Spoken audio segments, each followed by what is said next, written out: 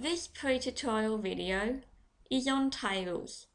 It's for the MED1022 Population Health tutorial on Biostatistics. There are many different types of tables. On the next slide, there are a few examples. But whenever you're reading journal articles, both for your research as a medical student and afterwards when you've graduated and you're looking at papers and finding out information, you'll see tables in most papers. A table of raw data is not very useful. An example would be a table of everyone's height and shoulder rotation of movement for the shoulder measurement exercise in tutorial 3. You would have seen this table in the tutorial as you were gathering the information.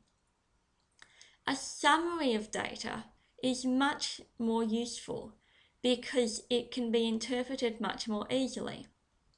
Examples of summary tables that have already been shown in the sampling lecture associated with the height and shoulder rotation of movement exercise are a table of the mean height and shoulder rotation by gender, or, as was shown in the lecture, this same table by tude group.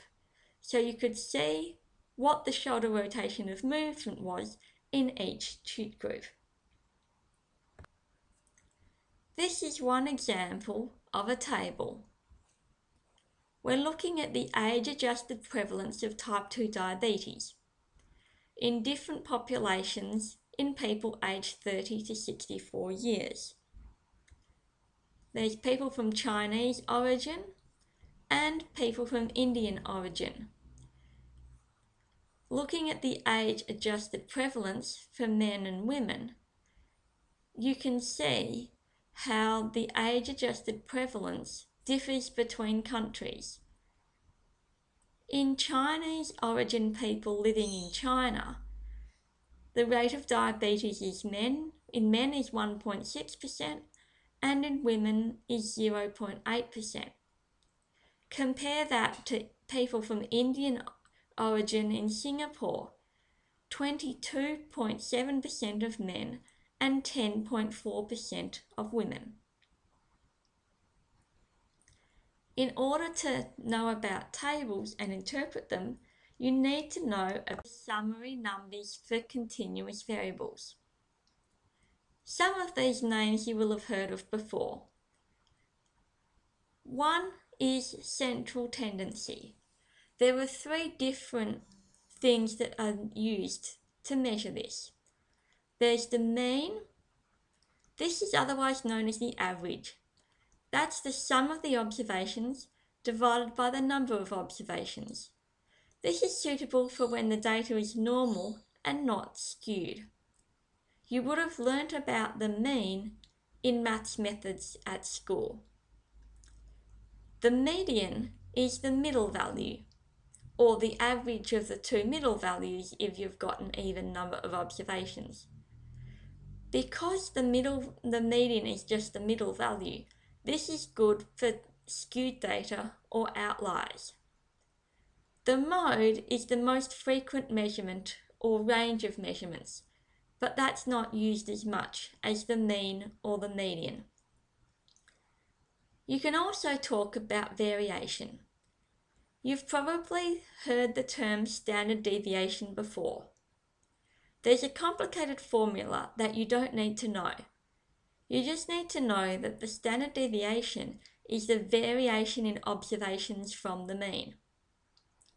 When the data is skewed or has outliers, instead of using the standard deviation, we use what's called the interquartile range, or IQR instead.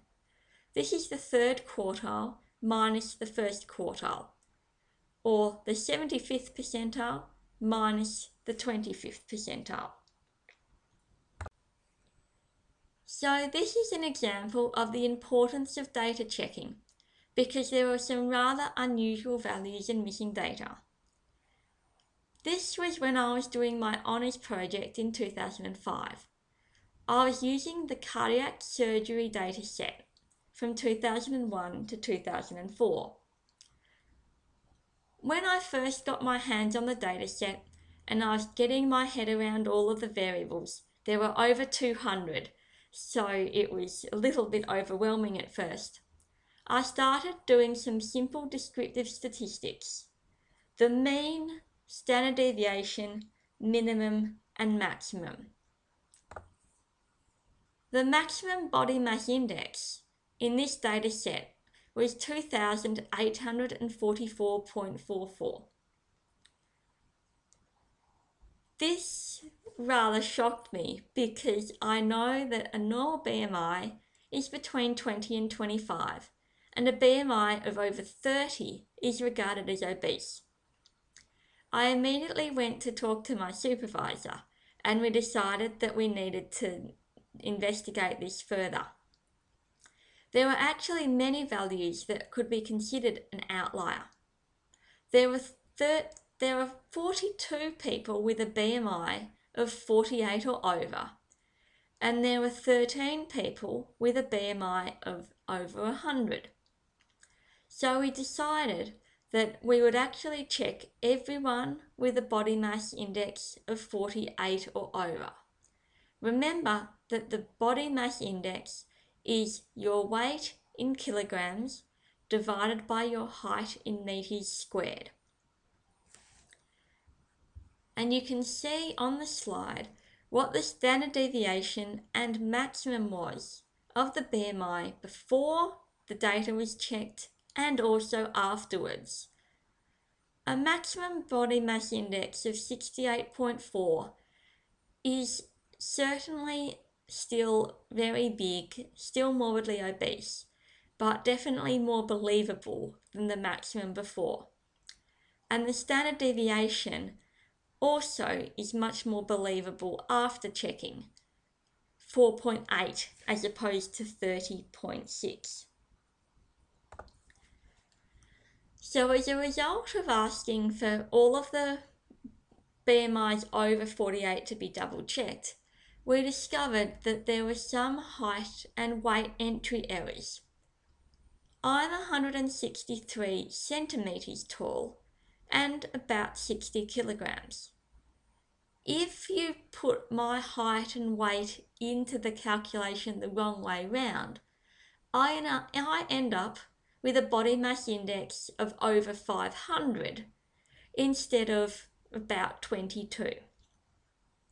We also discovered that the maximum body mass index of 2,800 was due to a height of 15 centimetres being recorded. So while we were waiting for all the data to be checked, it became the running joke: has Tom Thumb been corrected yet? After corrections, as you can see, the statistics were a lot more believable. So when you're looking at tables in journal articles, always use common sense. Just like I used common sense when I was looking at the body mass index to find an obvious error that had not been identified before.